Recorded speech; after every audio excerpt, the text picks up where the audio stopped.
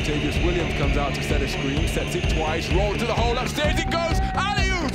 Pick and roll basketball to perfection between Quino Colom and Latavious Williams. Hello, my name is Quino Colom, Unics Kazan player. And I'm Latavious Williams, and today we're going to talk about pick and roll.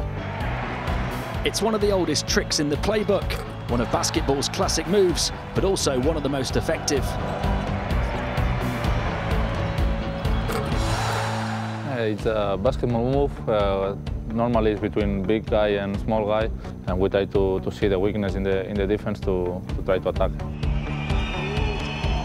Draper upstairs it goes, Othello Hunter, able to elevate, extend and tip it home. More or less this is a pick and roll when the big men come to pick the defender. For me the important when you have the ball is like take, normally you use one fake, and then you win the space, then the big man comes.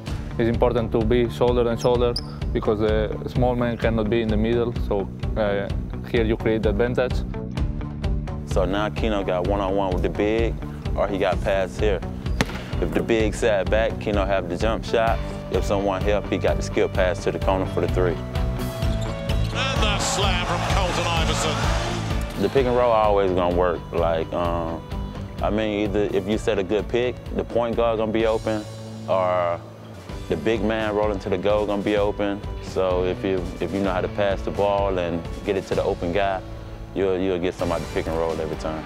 Now in these days I think we use every play almost. Touche, says Luka Doncic as he finds a fellow Hunter. So this is one useful play for us.